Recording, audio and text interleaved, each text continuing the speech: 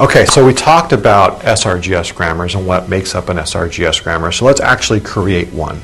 So in this example, we're going to go ahead and we're going to try to create a grammar that's going to accept numbers from 1 to 999. We'll call that our small number grammar. Now to start this grammar off, we need to start off with, people might say 1 to 9, right? They might say 1, 2, 3, 4, 5, 6, 7, 8, 9. So we'll make a base rule, and that base rule will have 1 or 2 or 3 or 4 or 5, using that pipe symbol to separate each one.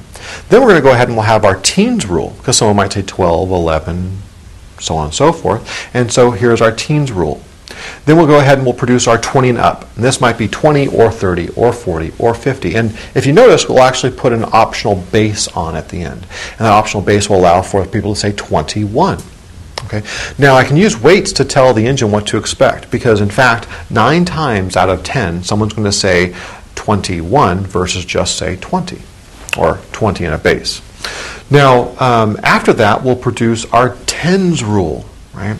Our tens rule is going to go ahead and it'll be base or teens or 20 and up. And that will cover every number between 1 and 99. So again, you can use weights to help the ASR engine know what probabilities there would be that 8 times out of 10 someone's going to say 20, a number that's 20 and up versus a base or just a teen number. So let's go ahead and we need to handle our hundreds, right? So we're going to go ahead and add 100. Now we can optionally say 100, or we'll say a base 100, right? And I can again add weights, and I can say 9 times out of 10, someone's going to say a base and then 100. So 100, 300, 400, so on and so forth. So now we're nearing the end. I can go ahead and add in my small number. Now, small number is supposed to incorporate effectively everything. And so how am I going to do that? Well, I have my 100 rule, and then I have a double optional going on here. So I have optionally tens, and inside that tens rule, I actually have optionally and, because someone might say 157, 157, or someone might just say 157, or they might say 157.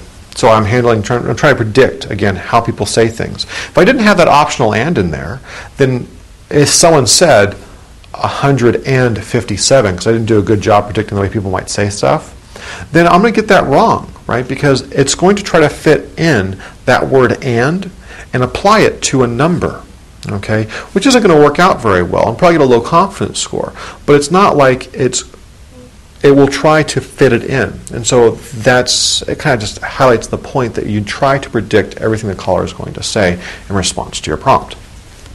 So I have my hundreds rule and I have my and tens, and then what I can do is I have just optionally tens, right? So that's going to cover the stuff below 100. And my rule is kind of forming up, so I can apply my weights to 9 times out of 10. Someone's going to say the hundreds rule versus 1 out of 10, they're going to just say the tens rule. Likewise, I can say 99% of the time, people are not going to say just 100. They will have stuff after 100. I'll have my root rule, which will specify my small number. And again, that root rule is the starting point. So if I jump to small number, I see how all of my rules lay out. If I had an additional rule that wasn't specified, for example, I could throw in here a 0 rule. Because it's not referenced by any other rule, and especially not the root rule, that 0 rule would never be utilized. I'll throw my header on top, and boom, I have my small number grammar. And it was pretty easy.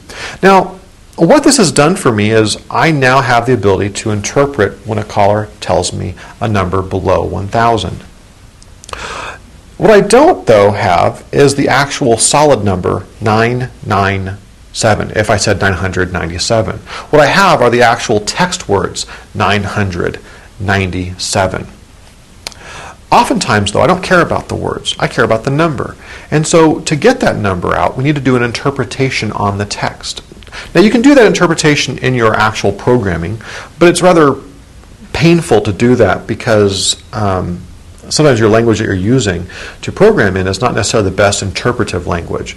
So what's been created is what's called semantic interpretation for speech recognition. And we're going to talk about that in the next section.